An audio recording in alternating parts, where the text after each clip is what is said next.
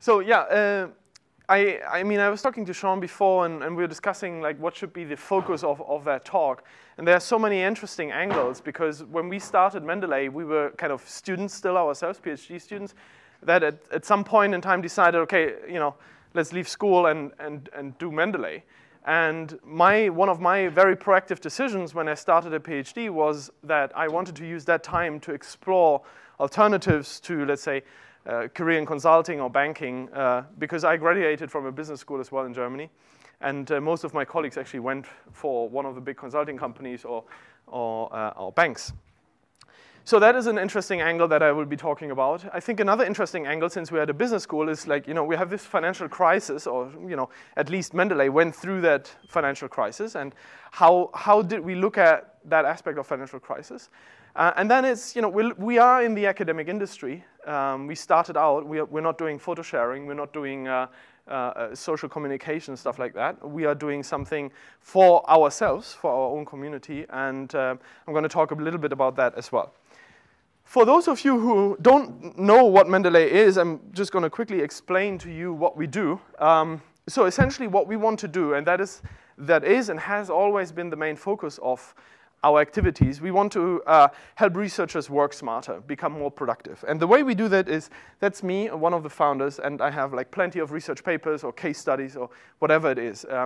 Very quickly, even as a master student, I think when you write your thesis, you very quickly have hundreds of research papers that you have to read, that you have to annotate, that you have to make sense of, that you have to cite in your own thesis eventually. And as you can imagine, as a PhD student, postdoc, or professor, professional academic, or researcher in corporate, that problem just increases massively over time, because there's so much content that you have to consume and make sense of, that this is a real problem.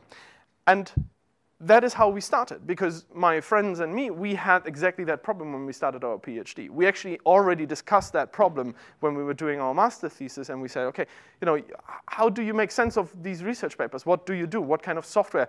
There should be something. And actually, we came across an article, academic article, peer-reviewed article, that was titled, "Why can't I organize my scientific PDF documents like iTunes organizes MP3 files?" Very valid question, and so that's what we essentially built. So we developed a software called Mendeley Desktop that works on Windows, Mac, and Linux. We have mobile apps, so full user experience. And you can just simply drag and drop your PDF documents in there, and the software we've built in algorithms will extract automatically the content of those research papers and build your digital library, as you can see here, automatically. So it's kind of iTunes for research papers, which then lets you organize and sort your stuff. And we even have a PDF viewer built into the application where you can make annotations and highlights and notes, so that you don't have to print off and then you have to, flying around at home or in the office or wherever.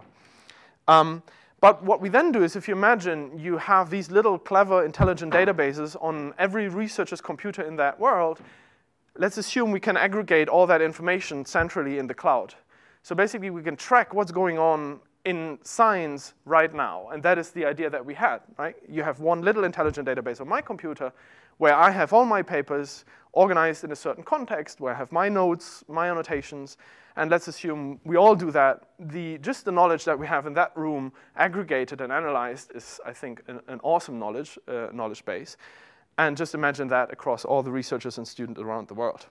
And by doing this, we believe that we make science more collaborative and transparent, because we can drive a huge engine of data and science where we can say, well, look, you're starting to write your master thesis in that topic. You should be talking to that guy over there, because he just finished his master thesis in a very similar topic.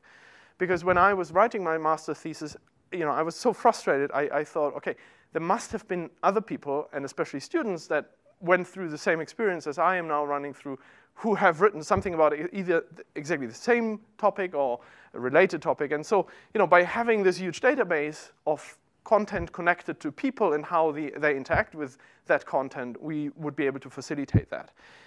At the same time, we can show for each piece of content what is going on with that content. So let's imagine there's a piece of research that deals with stem cell research, and we can then actually show what is the audience, the social context of that research paper.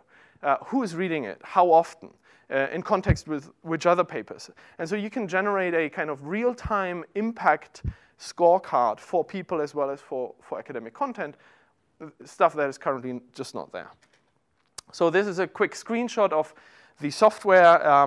You can full text search your stuff. You can see on the upper left-hand corner, you can sort it by collections. You have groups where you can collaborate with friends and collaborators and so forth. It's very intuitive and very easy. And here again, a screenshot of the full text PDF viewer. Then something that still creates really a lot of excitement, especially among students, is we have a feature that lets you create your own bibliography. It's a very simple feature, but incredibly powerful. So let's assume you write your paper, and then you put a citation somewhere, and you can cite from Mendeley's database. And when you finish your paper, you just click one button, and at the end, it will automatically create your bibliography based on all the citations that you've made within the documents, formatted according to the citation style that you need, or that your professor has requested, or that the journal has requested that you're submitting the paper to. And that works with LibreOffice or OpenOffice on Linux, as well as with Word on Windows. So I think we kind of touched upon a big problem, much bigger than we initially thought. And I was just telling Amar before, when I was doing my PhD, or at least when I was still doing it full-time, I was sharing a flat with a friend from my business school who eventually went down the path of becoming a consultant with Boston Consulting Group. And he said, oh, really cool idea, but let's look at the market, right? Let's look at how many scientists are out there. Let's say 2 million, 3 million. What's the typical conversion rate to paid users? Let's say 10%. So you have like 200,000 people paying, let's say, $100 each month or $5. That's kind of the universe. It's nice, but actually, probably you're not going to go get anywhere very far with investment and investors because they would think that the opportunity is too small. Where we now, 5 years after launch, people that use Mendeley have collectively contributed more than 350 million academic documents to our database. And we have already now, 5 years into the existence of Mendeley, more than 2 million users. So I think what you have to have a big idea, you have to have a big idea, and you should not obviously approach it from just the pure, let's say, consulting attitude where you say, okay, let's be realistic. No, you have a vision and you want to change science. So it impacts a lot more people than just, the X million professional scientists in the world.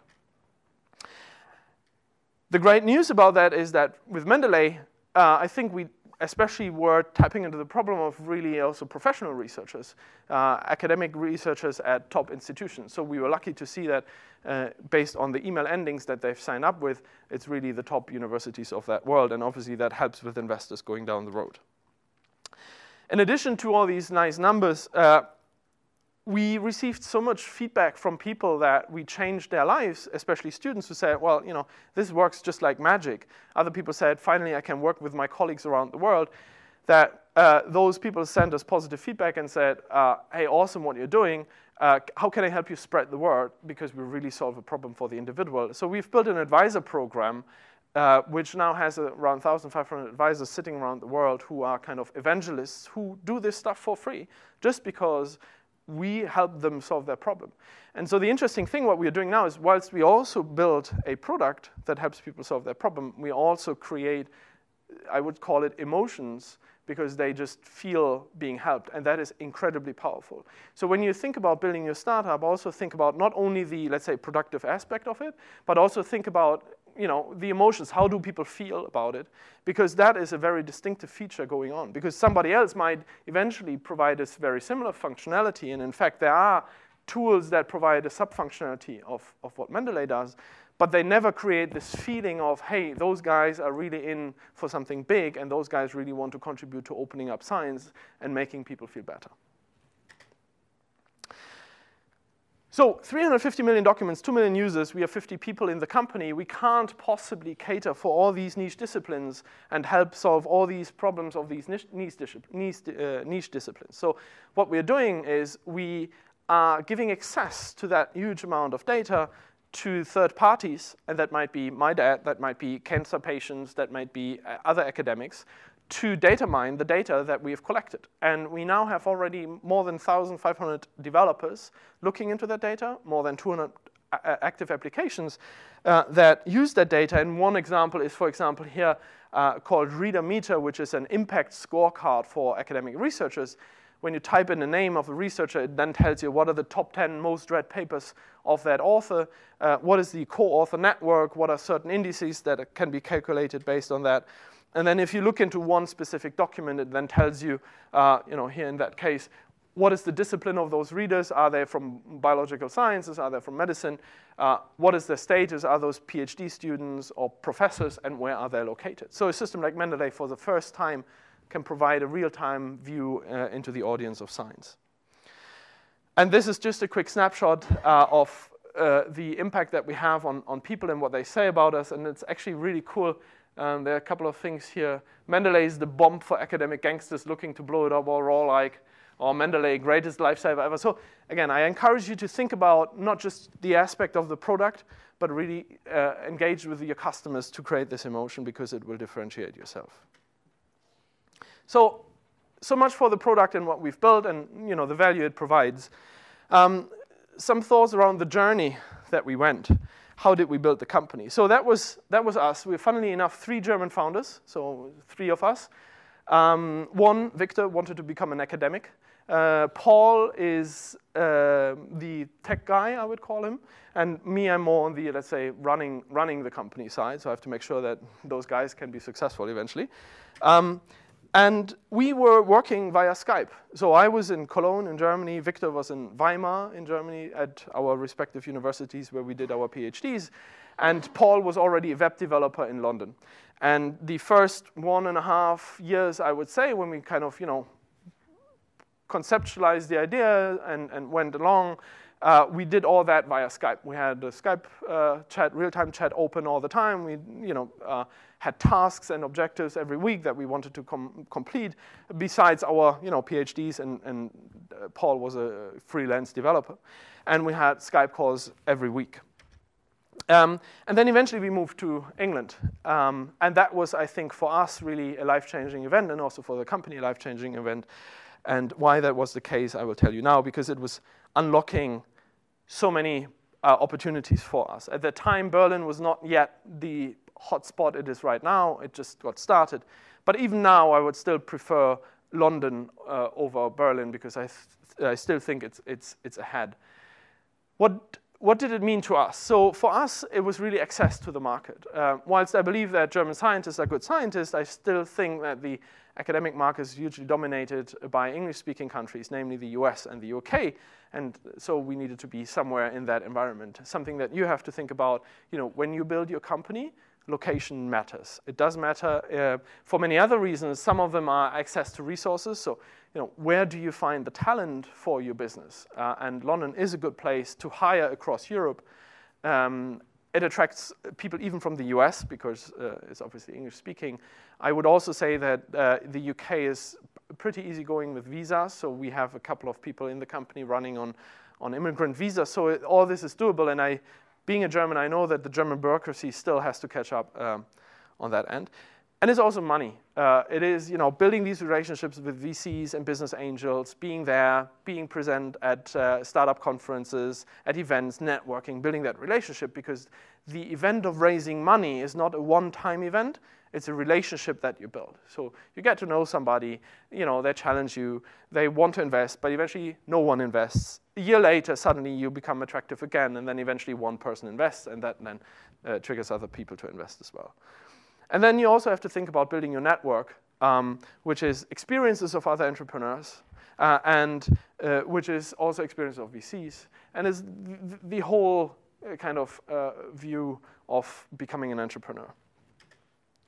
That was our first office. We were lucky enough to be in the offices of Michael Palin, and Paul, here on the upper right-hand side, he was a web developer at that time for Michael Palin when he did a video production, television production. And so he organized a little office space there in Covent Garden for us. There was still us 3, and we had a small outsourced team of developers in Belarus, something that I would probably not do again.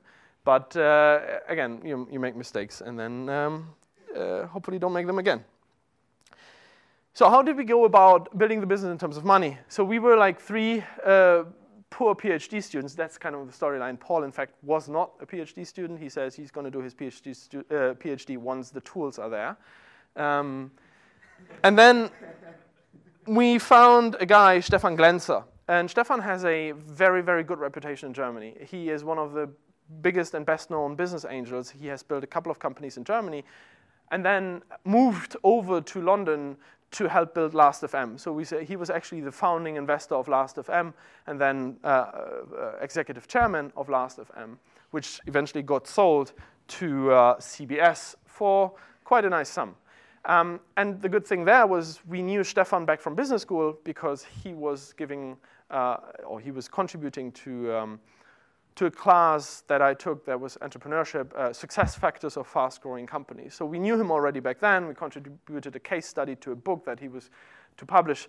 And we approached him with that slogan, said we want to build the Last.fm for research, right? Looking at what people are listening to, we would be looking at what people would be reading, build statistics, and build a recommendation engine on top of that. So that was the pitch. And Stefan was very innovative. He was a very innovative entrepreneur. He built an auction site as well, Ricardo, that was sold to Quicksell before that.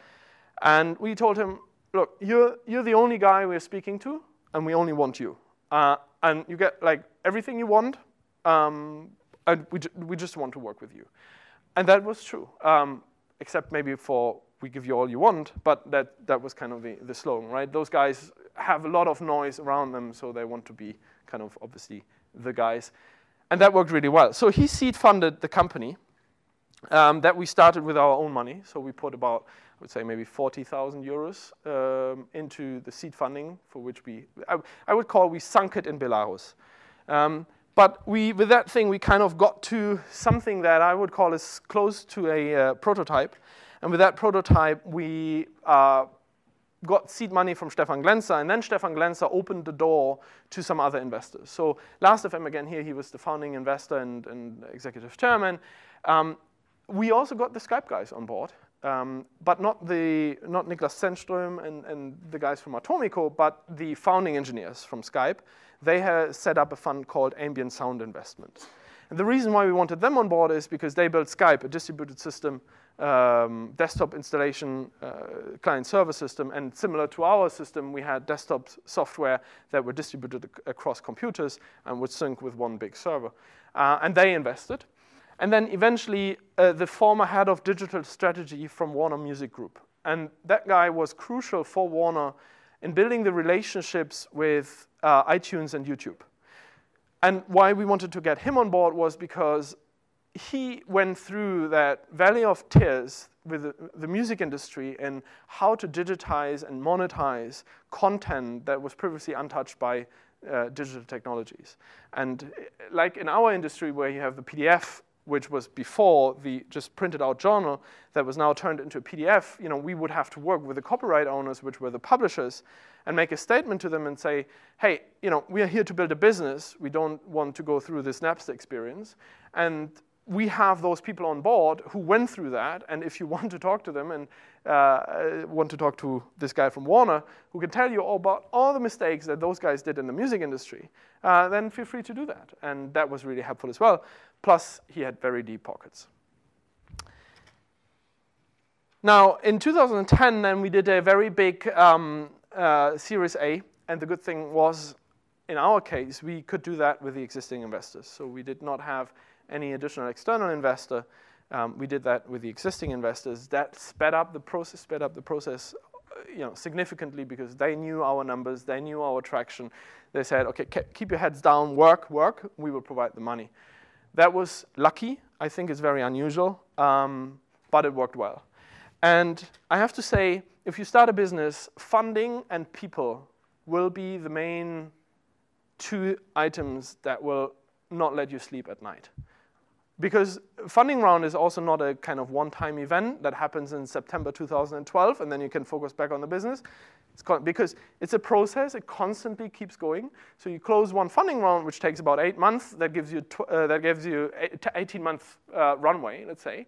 That means 4 months later, to have 6 months runway, you need to already start raising again. It's something that always keeps you busy, always keeps you running.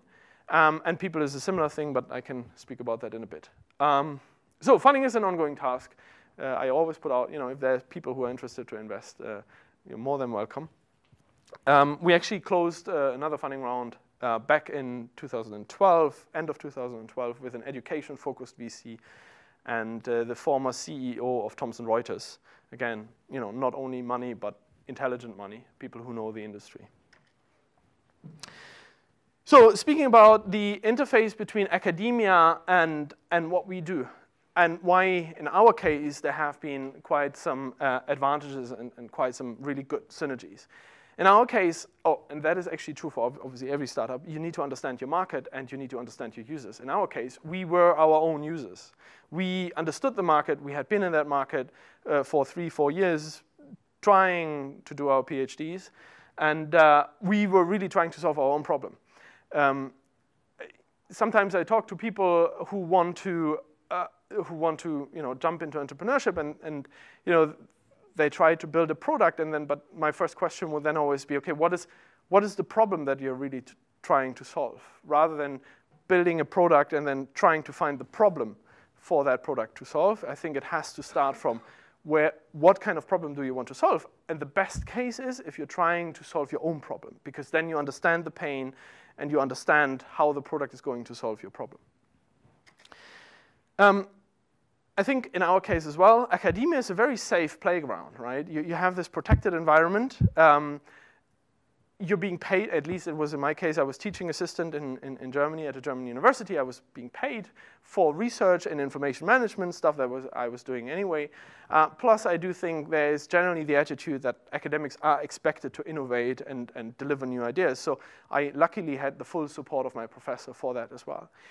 The funny paradox I find is that scientists in general try to innovate stuff, but usually that stuff is outside of the academic world. So they try to invent new methods for, or within stem cell research, or new algorithms for within the field of computer science, and all these things that are tremendously useful and valuable outside of academia. But very few people really innovate and try to innovate within education and science.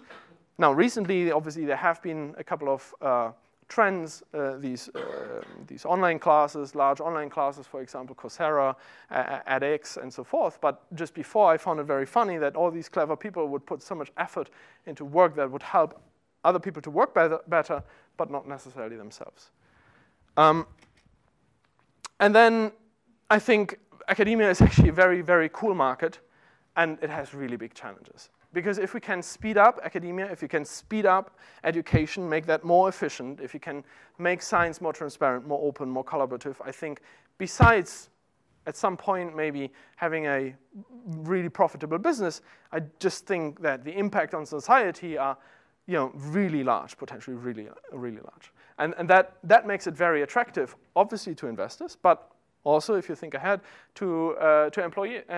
Like if people want to work with cool companies, especially computer scientists want to work on exciting challenges, and that is stuff that our industry really has to offer.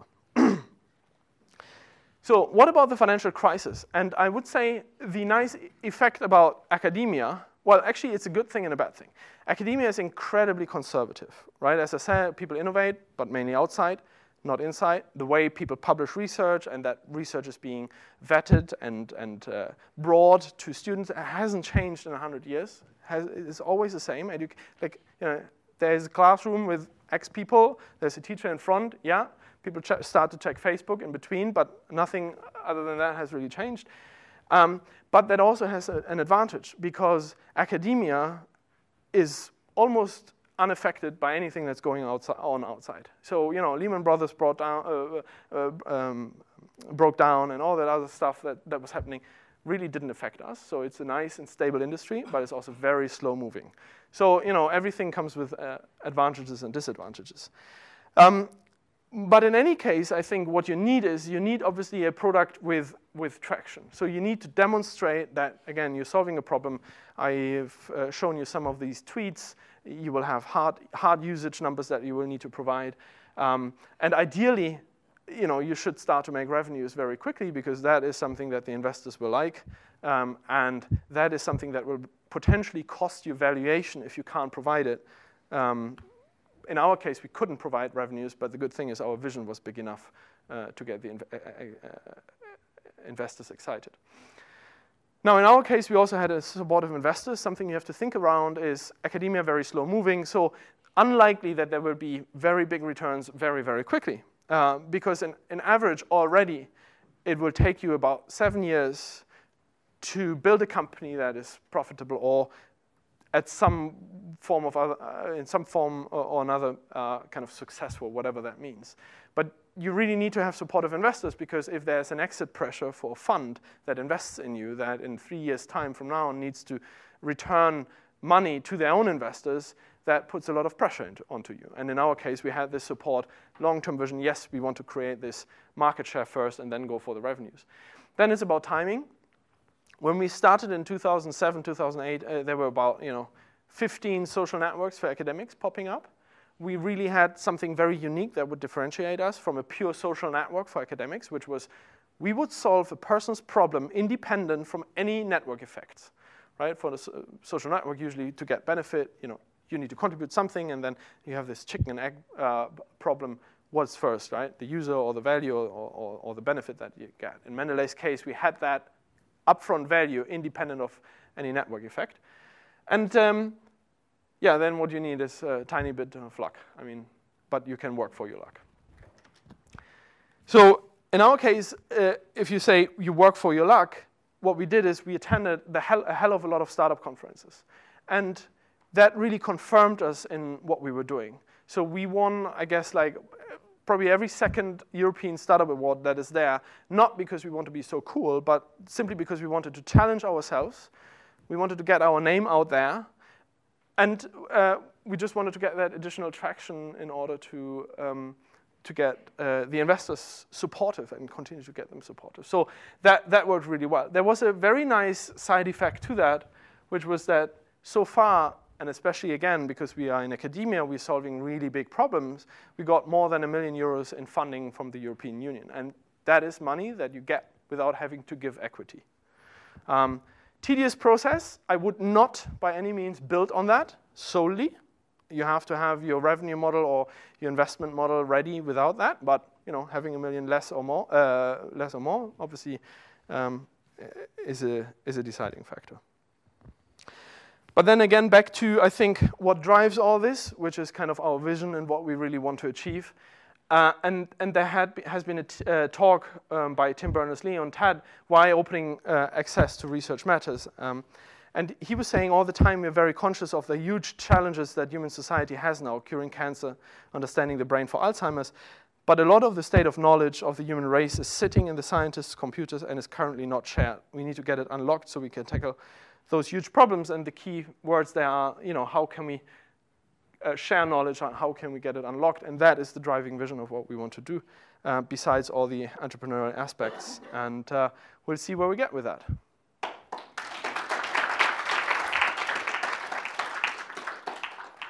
Thank you very much, Jan. We'll take any questions now. Firstly, thank you so much for coming. And Mendeley was a lifesaver for my dissertation. I just wanted to ask, if you could talk a little bit more about your distribution channels and your monetization strategy, because I remember, having this huge problem when I was writing my extended essays and my dissertation about, I just wish there was an easy referencing tool, and I found it quite difficult to, search for something on the internet, and it was only when my tutor actually told us all, download Mendeley, it's this really easy tool, and this is how you use it. We had to have a class using Mendeley that actually, appreciated its value. Right. And so I just wondered. Yeah, so in Mendeley's case, the distribution channel, really, the biggest one is word of mouth.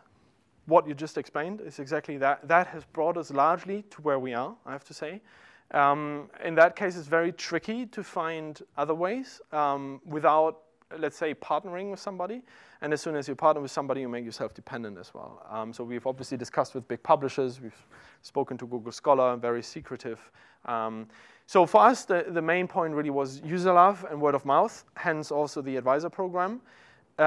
We obviously try to tap into these viral aspects of, if you set up a collaborative project, you can invite your colleagues. So it's like this virality within the product that we're trying to push, as well as, we're still trying to figure out actually how to best integrate with Twitter and Facebook, right? And if you go on Twitter right now, you will see sometimes, 5, 6 items by one person where they added their own stuff on Mendeley, and that integrates then with Twitter.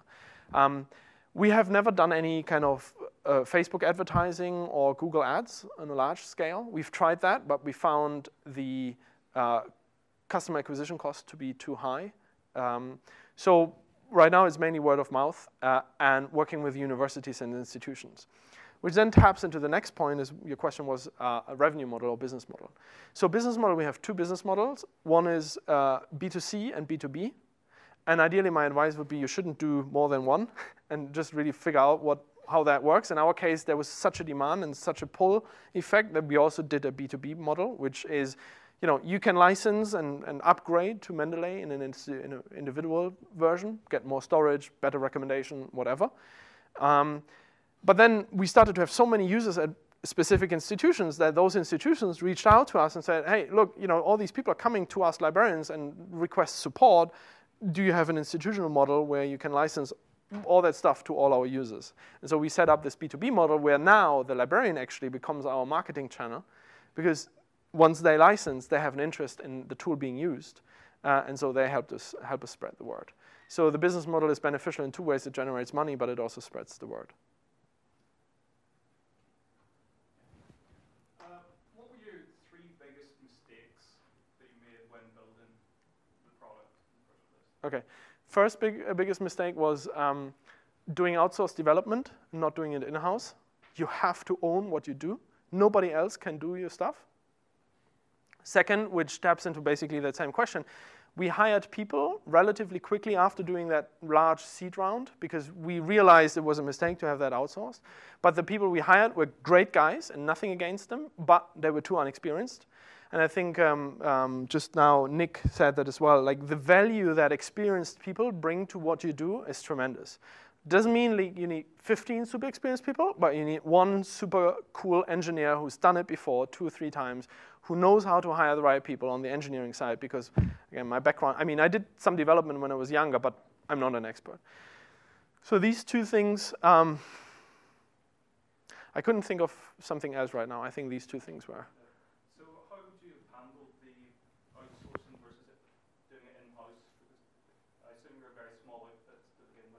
Yeah, I would try. Yeah, I would try to find somebody who joins your startup as CTO, or either as a equal partner, or as a CTO with significant equity ownership, and have that person take care of that problem. How difficult is it to sell an academic market? Are students and professors willing to pay for a software product? Yes, they are. Also a good point, because that was also made by my flatmate back then. He said, if I have all these poor students, right? But indeed, they are willing to pay, and they're willing to pay a lot, because the point is it's not a kind of a vanity tool, but it's really a professional tool that helps people become better. And if you have a problem, and I tell you, you give me $50 and I solve your problem, then you're more than happy to give me that money, because it really, and academia is about, you need to know what's going on, you need to organize, you want to get rid of all that painful stuff, and if this is your job, you're willing to invest. Also, interestingly, many of those people don't necessarily pay out of their own pocket, but they are sponsored by grant, they have a departmental budget, eventually the institution might want to pay for them.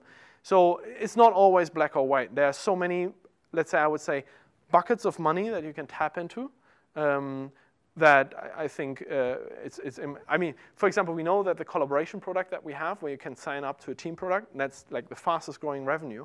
And I now completely understand why Dropbox is knocking everybody out of the water in terms of revenue generation and profitability, because it's crazy. It's really a massive market. Collaboration and having people work together is really massive, and people are willing to pay.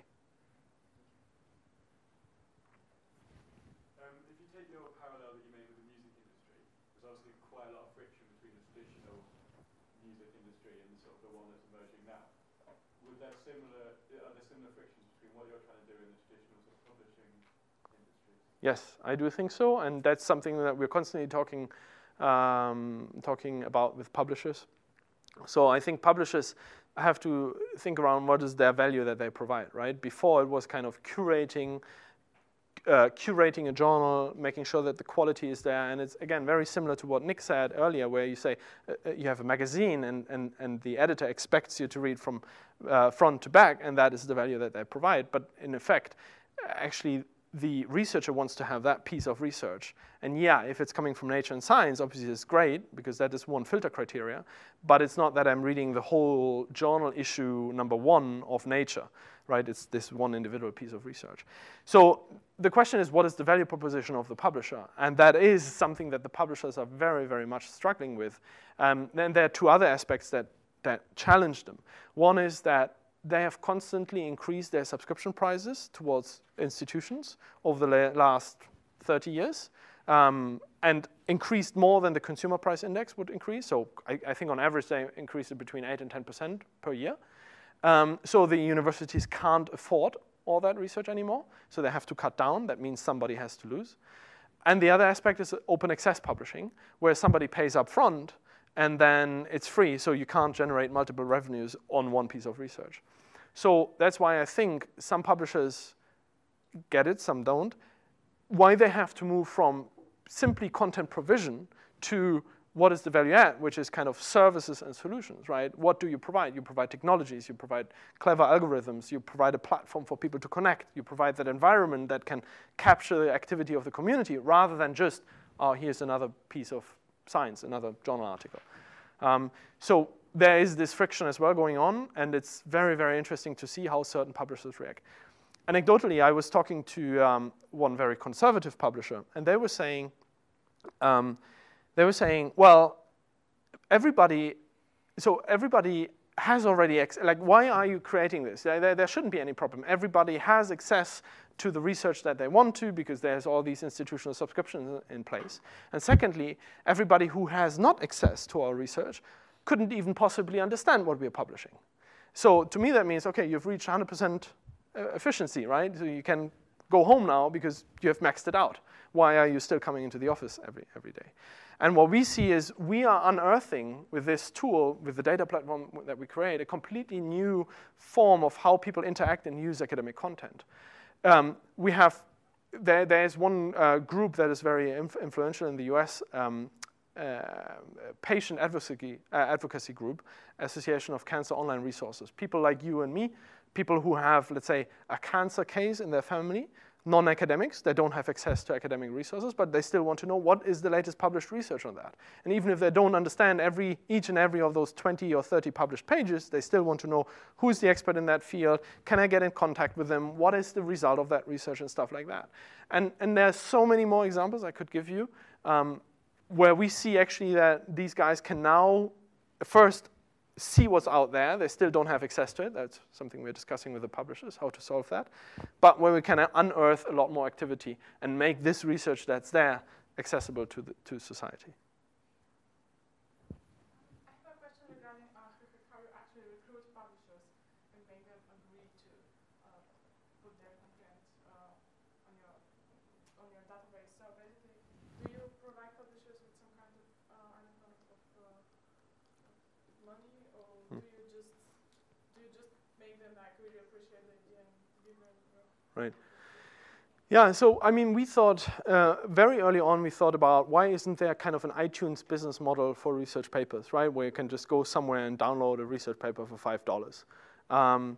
And so, but we relatively quickly dropped that idea because we felt like if we wanted to start going that route, we would have to agree with each and every publisher really to get something set up where you have to agree on price, you have to agree on all these legal stuff, and that would distract us from actually creating the best end user experience for the researcher. So our thinking was not at all around how can we accommodate or how can we sign up publishers. What happened was that we made the product so valuable to the end users that we got to 2 million users that then the publishers started to ask us and say, hey, interesting, what exactly are you doing? And you know, what is it that influences our, how we distribute our content, and can we get something out of that? And so that's how we actually start, by making the big guys impressed what you have delivered in terms of end user experience, and then they will come by themselves. Actually, Right now, we are pushing back. We cannot handle all these publisher requests and deliver on what we would like to deliver because we have to continuously focus on the end user experience. Eventually, what we want to provide them with is a channel for traffic, right? We know what your library looks like, so we know what you should be reading. If we know that this publisher provides that piece of research, then we want to push it to you because you will want to engage with that content. You will want to read that piece of research, even if you don't have a subscription, then you might want to pay for it.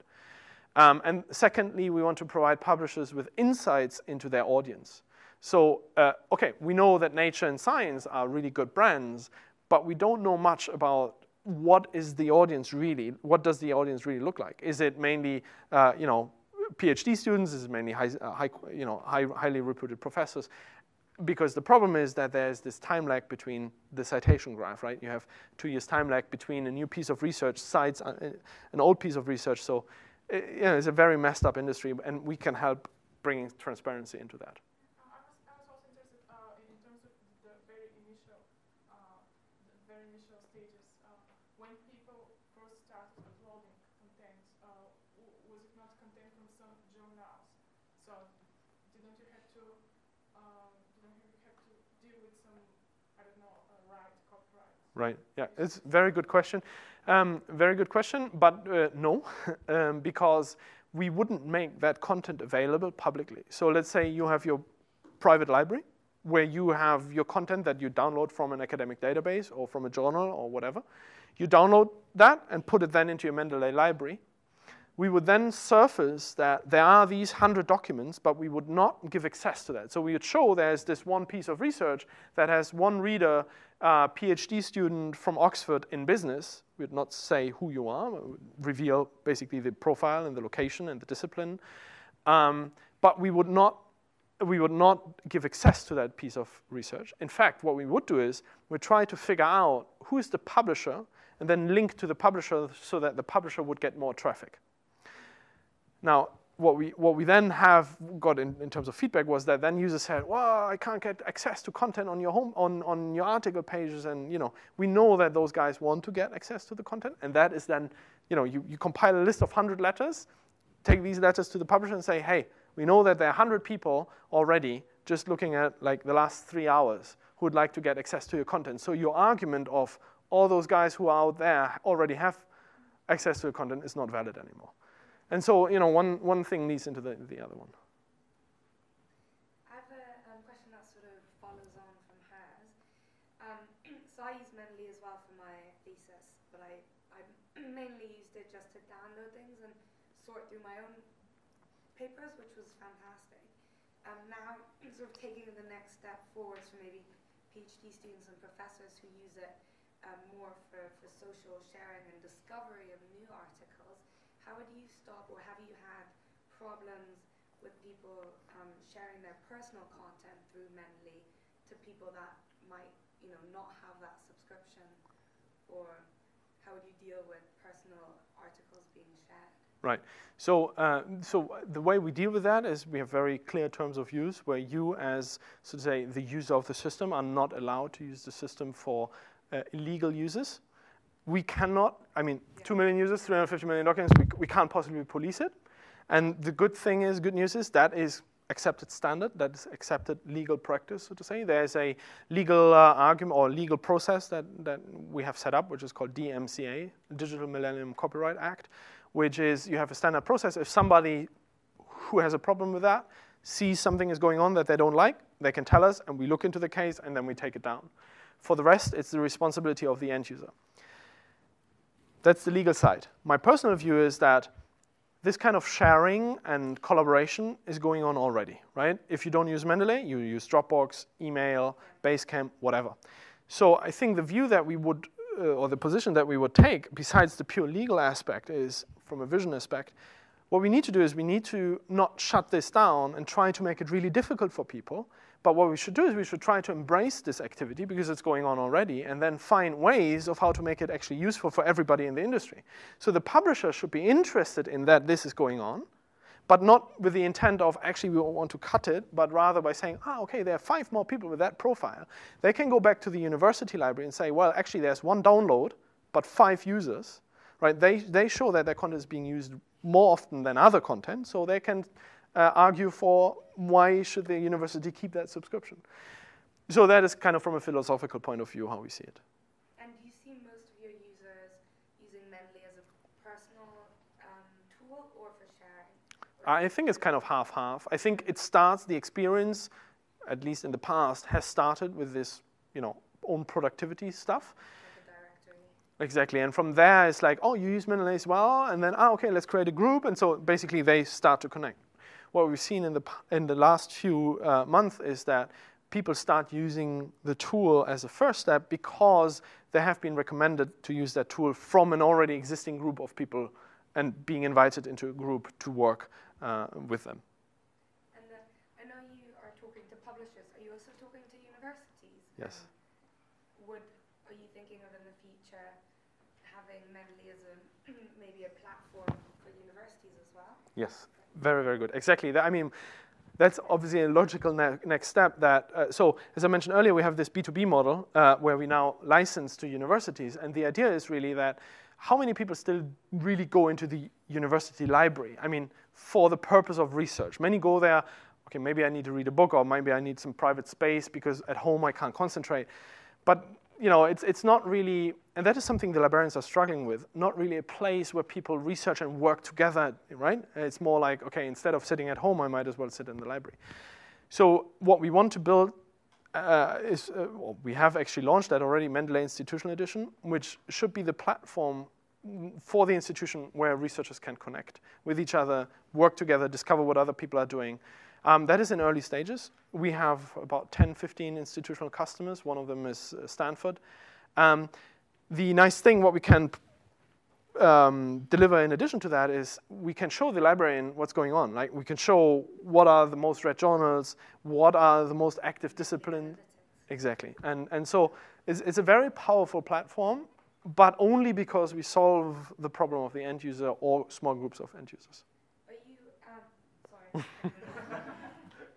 And I think that's fantastic because one of the biggest pain points I face in engineering, but also more so in management modules that I'm doing, is you get this reading list and you have to click on every single article. It'd be so great if you could just have it all in a group on Mendeley and for everyone to access. I agree. Ideally, what should happen is that your professor, puts it in that group, invites the people to that group, and you have it there. And ideally, then maybe already annotated by the professor, or where you can then discuss. Exactly. That's exactly where we want to take it to. But you can already see initially we wanted to have a very narrowly focused tool for the individual, and then you suddenly have groups in collaboration, then you have an institutional version, and then you need to take care of the publishers, and it's very, very tempting to do all that, but you will not succeed if you try to do all that.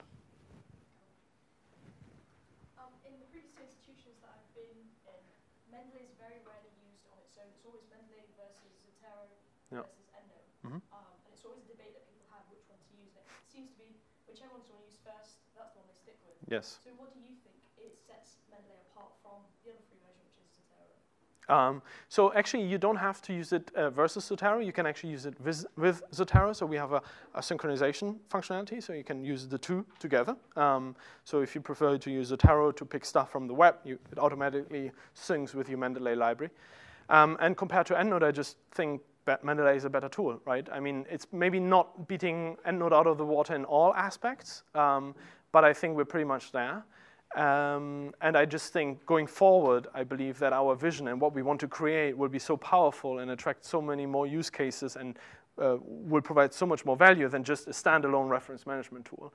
That right now, I would say, it's roughly comparable. It's true, the thing that people start with is what they stick with. We try to circumvent that by making it easy to import stuff and by having the collaborative groups. So even if there's one legacy user, you still have 4 other people who might use Mendeley already, and you have this pull effect. And then again, simply going forward, I just think a standalone reference management, is nice, but it doesn't solve kind of the issues that we have in scientific research. I think we don't have that much time, but I know someone's been itching for a question for at least 5 minutes. Me? We had one more question.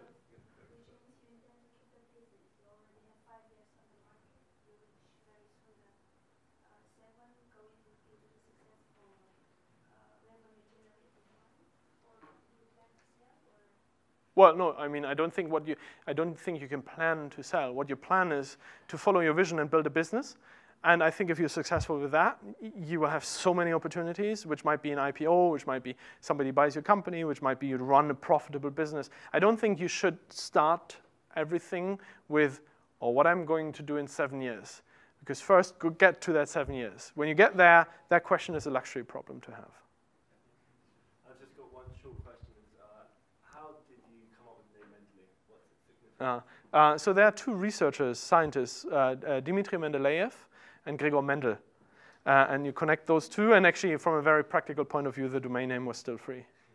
So. Well, thank you very much. Yeah, thank you. Thanks. So that concludes this day.